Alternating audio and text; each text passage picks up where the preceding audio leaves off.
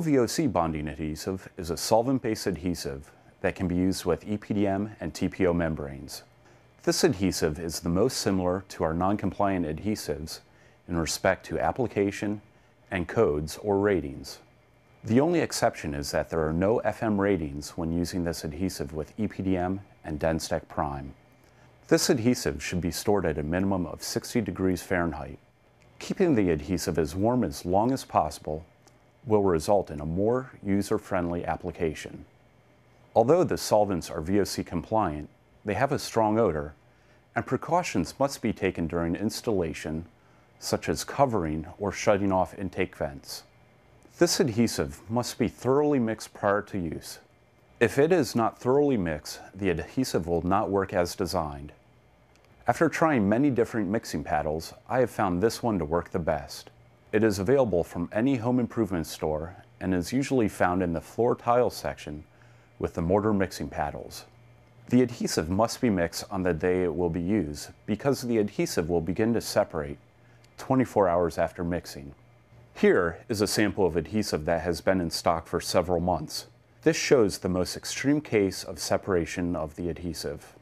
This is a sample of adhesive that was mixed 3 days ago. As you can see, the separation is a quick process. This is what you will typically see when you open a can of adhesive. When mixing of our adhesives is required, the pail lid must be removed. In an effort to help facilitate this process, we are introducing the locking ring lid. This accessory allows contractors to replace the factory lid with the locking ring lid in a fast and easy manner, and when it's used with a mechanical roller spreader, there's no worry of the pail lid leaking. The locking ring lid is meant for rooftop use only, and adhesives cannot be transported using these lids.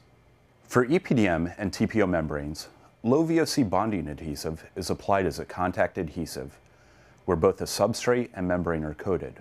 This adhesive has a coverage rate of 60 square feet per gallon and is typically installed using a 9-inch roller. This application demonstrates what 60 square feet per gallon looks like.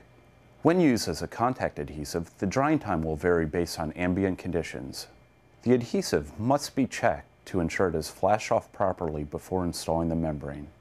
This is accomplished by touching the adhesive in several areas with a clean, dry finger, and the adhesive should not transfer to your finger. Also, be sure that the adhesive is not over-dried and remains tacky, but not wet when mating the membrane to the substrate.